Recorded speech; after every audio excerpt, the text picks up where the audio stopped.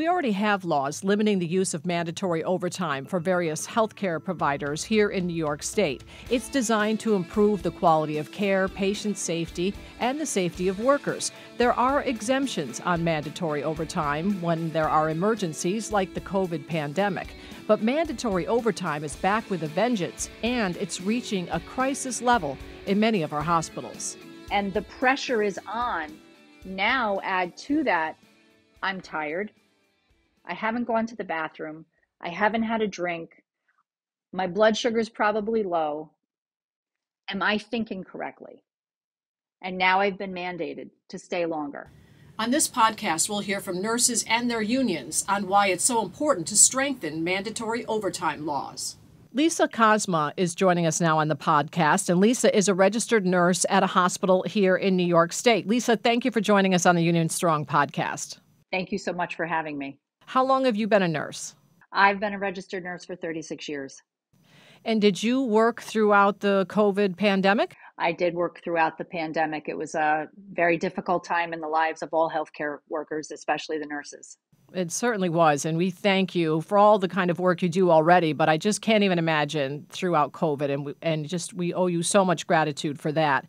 So now it's after COVID, and we're hearing that the mandatory overtime issue is still a serious problem in our hospitals. And I think for some people, they would think, since we're over the hump, hopefully, with COVID, that things have gotten better. But that's not the case. What is the problem right now? It's a staffing issue that's leading to the mandatory overtime? Is that what's happening? It is a staffing issue.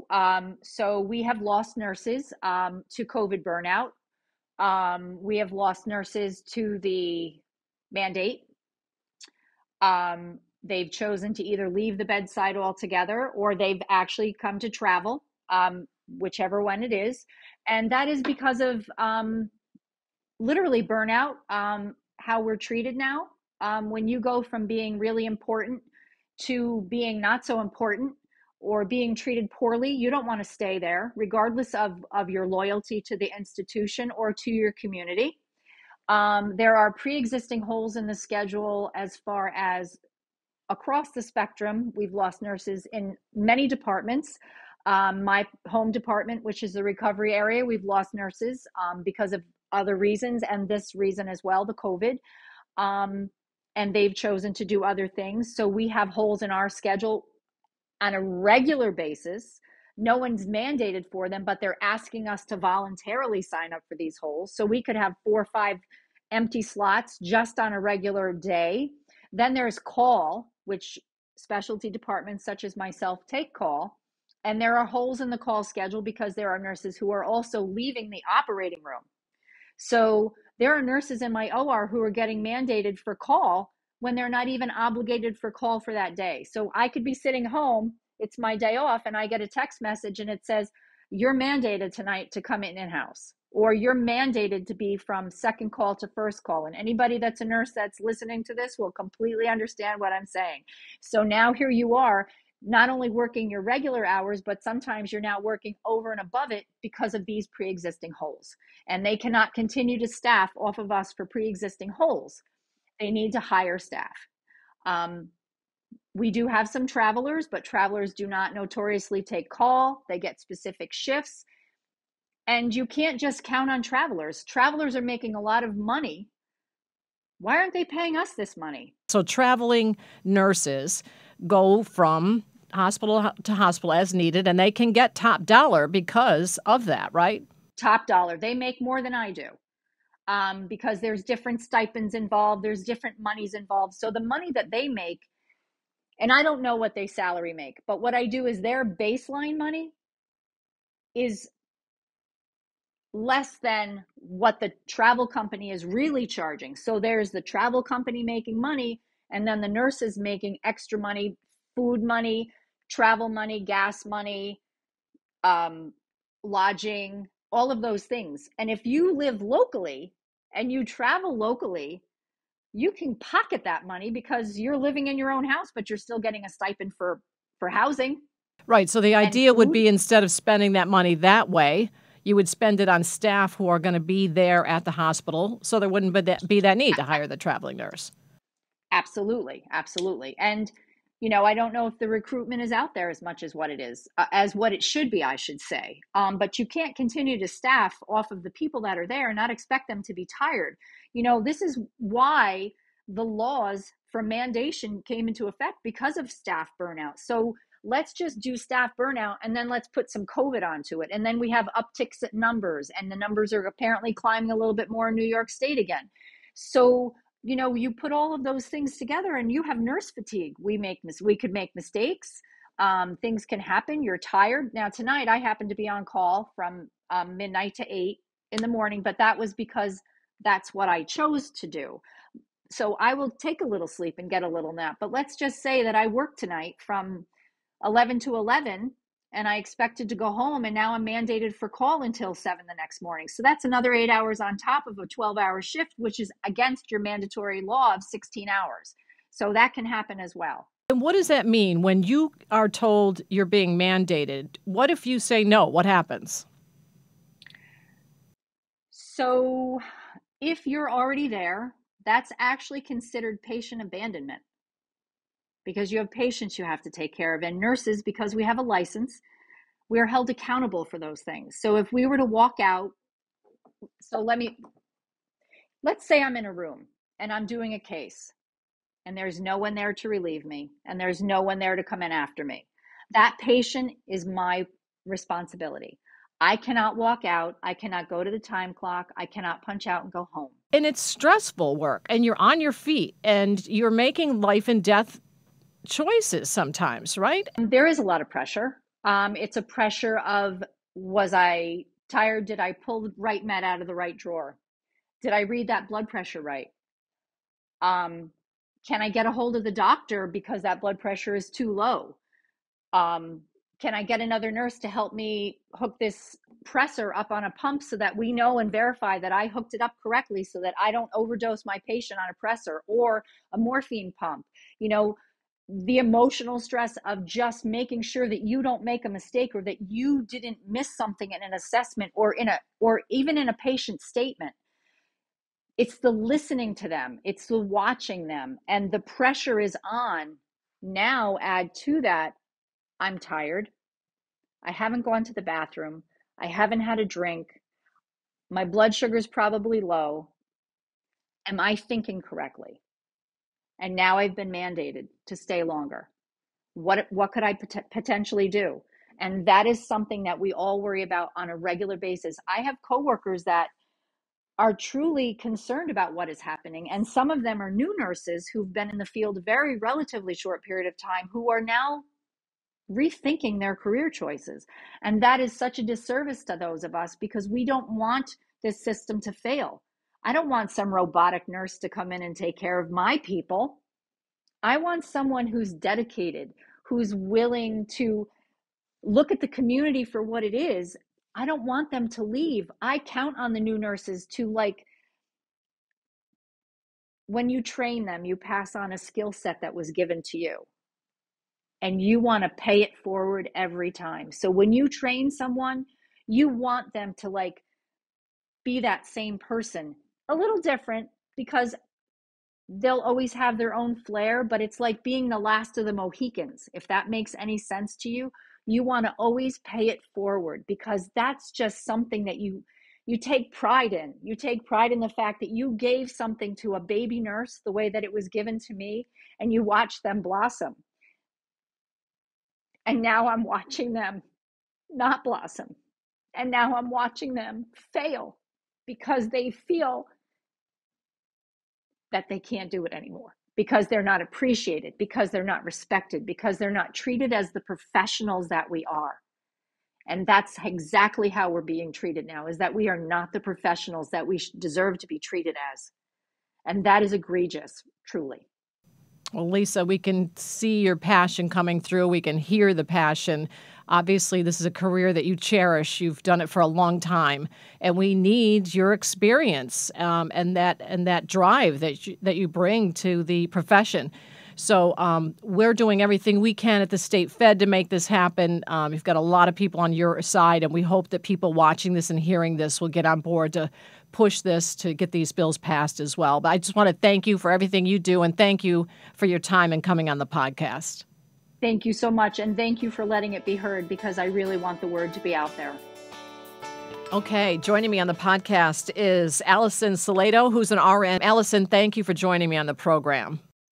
You're welcome. Glad to be here. Tell me a little bit about what the conditions are like right now where you work.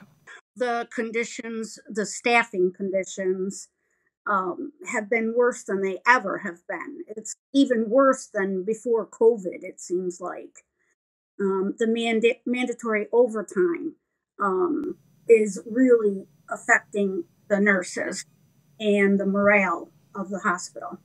So that's interesting that you think it's worse than before or during COVID. Why is that? Did you lose people from burnout? Why is that? Well, it seemed like for COVID, you had like helping hands to come to the floor, because at the time during COVID, we weren't doing elective surgeries. There were, very few colonoscopies, actually none, endoscopies. So that staff would float up to the unit and to the floors to help out with the patients. We don't even have that now. So what happens with mandatory overtime? I mean, how does that work? Sounds like you don't have an option not to work just by the term mandatory overtime. Is that the case? Well, they will come to you or call like 20 minutes before the end of your shift and say, does anybody want to stay? Most of the time, nobody really wants to stay. We've already worked 12 hours short. And we'll say, no, nobody wants to stay. So then they'll say, well, then I'm going to mandate you. So you're almost like forced into that. There are people that have been mandated 2 days in a row, even. And so what kind of shifts are we talking about? Is there a typical shift in nursing? Like how many hours? Well, it's a variety. The shifts are either 8 hours or 12 hours. We do 12 hours in intensive care. And that's where you work? Yes. There is a nurse that works out on the floor. Her shift is 3 in the morning till 3 in the afternoon. They mandated her to stay till 7 p. So that would be 2 full shifts. And then she was supposed to come back at 3 a.m. So she's only had not even 8 hours off. By the time you get home, you get settled. It's not even a break, really, an 8-hour break in between getting off of your shift and needing to return.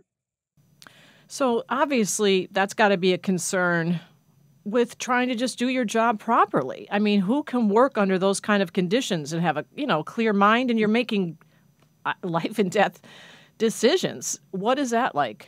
Very, very unsafe. And it just seems like we try to explain that to management. We have nurses that will volunteer, I can think of one in particular. She's got 3 young children. And she started coming to work 3 in the morning to 11 in the morning because her husband had to get to work and they didn't have a sitter. They mandated her another 8 hours. So she ended up working 16 hours. She was there till 7 at night, 3 to 11 and 11 to 7. So 7 p. And then she was expected again to come back in at 3 a.m. Wow. And you know what? You make a good point that I think a lot of people don't think of, that I wasn't thinking of. First, you think of the intense work that you do as an RN, but then you forget that people have families to go home to who also need them, like in her case. Children, a husband, people dependent upon you, and you're just exhausted, I'm sure. Yeah. And, I really think the employees at that hospital are, they are dedicated. And we are beginning to feel, well, not beginning, we have been feeling not valued. disrespected, and that hurts. And that's not how you want to make your dedicated employees feel, because I've said it before and I will say it a million times more. The best way to take care of your patients is to take care of your staff. I wanted to wrap up with your thoughts on the legislation. Allison, talk to me a little bit about what kind of a difference this legislation being passed could make. Well, it will absolutely stop the abuse of this mandation law. You got to think about the nurses coming up, and the future nurses. We have a college here in town, Cayuga Community College, and the nursing students there do some of their clinical at the hospital. Now, if you were doing your clinical at the hospital and seeing some of the things that go on, not a good message. And then not a good message. Absolutely. And what would your message be to legislators as who are trying to get them to pass this legislation? Think of your nurses. 2 years ago, you were saying we were heroes, and now we are feeling disrespected and unvalued. And if you really, really value anyone in the healthcare, you need to pass this bill and protect the nurses and make those fines stick. All right, Allison. Well, thank you very much. We appreciate you taking the time out to share your experiences with us. We really do appreciate it. Thanks. No, thank you so much. Thanks for having me. We just heard from a couple of nurses about how dire the situation is in some hospitals across New York State because of mandatory overtime. And now I'd like to welcome to the Union Strong podcast, Michelle Krenzel, who's the political director at the New York State Nurses Association, NYSNA. And she can talk to us a little bit about legislation that we're working on to try to change this and strengthen these mandatory overtime laws. So, Michelle, welcome to the program. Thank you. Thank you so much for having me. Now, when we talk about NYSNA, for people who don't know, you represent more than 40,000, I think around 42,000 nurses who work all across the state in the public sector, private sector. So you've got RNs, registered nurses in hospitals, dealing with this mandatory overtime. Are you hearing the same kind of thing, that's a major concern among nurses right now? Yeah, so we're hearing it in different parts of the state. As you mentioned, we're a statewide union. We have members all over in every region of the state, right? And so we're hearing about mandatory overtime as an issue in the Bronx. We're hearing about it in Long Island. We heard about it in Hudson Valley, right? So we're hearing it in different places. And I won't say that it's every employer, right? But what happens often is you'll have a few employers who we could call bad actors, maybe, right? Who are taking advantage of this and exploiting nurses. And so we really want legislation that is going to put in that backstop that keeps the bad actors from really exploiting the loopholes. And so that's really what we're trying to get at here. But yes, we are hearing it in different parts of the state. Does it concern you just with the profession in general? I mean, these nurses went through a lot. All of our essential and frontline workers did during the pandemic. But nurses in particular, so they're coming off of this now, and then they're having to work this mandatory overtime, exhausted. Are you seeing burnout, and do you worry about the profession attracting new people and keeping those experienced and skilled professionals in that profession? Definitely. I think that's a major concern. We're worried about recruitment and retention, right? We want to keep the nurses we have, especially the experienced nurses who are really going to be training the new nurses that we're trying to recruit. If we don't have those experienced nurses, you will have new nurses come in, they won't feel supported, and they'll leave. Right? And so we wouldn't have even recruited enough people. We'll just keep seeing massive turnover. So that's a big concern for us, because when we hear about the shortage of nurses, and you hear about this shortage all the time, people are talking about the shortage of nurses. I challenge people to think that there's a shortage of nurses willing to work in really poor working conditions.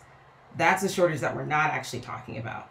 There are a lot of nurses who are licensed in the state who have left the bedside. They're not working at the bedside. They're keeping up with their license, so they haven't completely turned their back on the profession. But I think they're not wanting to come back to such poor working conditions, especially after they went through so much, dedicating themselves, sacrificing themselves, their family time, all sorts of things, just to take care of New Yorkers, which is what they want to do. They want to take care of people in this state. But when the working conditions make it hard for them to do that, that's when people want to leave. So let's talk about the emergency exemption. I mean, we've had mandatory overtime laws on the books, I think, since 2008, so for quite a while. So now we need to take a look back at the emergency exemption. And we can all agree the pandemic's an emergency. Okay, so you have to mandatory overtime with the nurses. But if that's not the case now, what would this legislation do to make this a little bit more under control and not abused?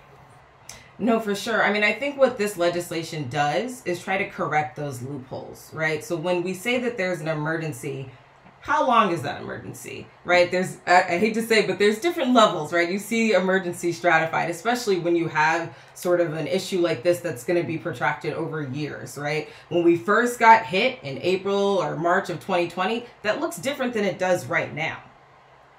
But we can still say we are in an emergent situation with COVID, but different situations. So nurses knew what was happening in March and April. I mean, there was a lot they didn't know, but they knew they were up to the task at least of, we're going in, we're going to do the best that we can under some really terrible circumstances to try and save as many people as we possibly can. And they did that, right? We saw them do that. Now we have a different situation. We know a lot more about COVID. We're managing it to an extent. Mandating overtime the way that they did in 2020 or even in the other surges last year as they're doing today, that's just not fair, right? But people can do that because they can abuse sort of this emergency loophole, right? If there's a declared emergency, then this law can be suspended. What this would actually do is fix that, right? Where it would actually put time limits on what these emergent situations are so people can adjust their staffing, because that's what happens, right? If something happens, you start to adjust the staffing to make sure that you're actually dealing with the situation at hand. But if you just say that this is an emergency, for the foreseeable future, and we're going to mandate you for the foreseeable future, people aren't going to buy that. And people are going to get frustrated, and they're going to get angry and burned out. Michelle Krenzel, the political director at NYSNA, thank you very much for your time today. We appreciate it. Thank you. Helen Schaub is joining me now on the podcast, and she is the interim political director for 1199 SEIU. Helen, thanks for joining me on the program. Thank you so much for having me. So can you talk specifically about this piece of legislation? I mean, there's a couple of pieces out there, but the one piece that addresses mandatory overtime when we talk about enforcement, because it's great that we've got mandatory overtime laws on the books, which we've had for years, but now we need to make sure that employers are adhering to the law, essentially, is that what this legislation would do? Exactly. So we've run into a problem, which I know you've discussed before, that there is an exemption for emergency situations, that the law is not in effect. And that was really intended to be for, there's a hurricane, there's a snowstorm, people can't get into work, and potentially you would have to mandate people already in the hospital to stay in order to make sure that you had, coverage for the patient care.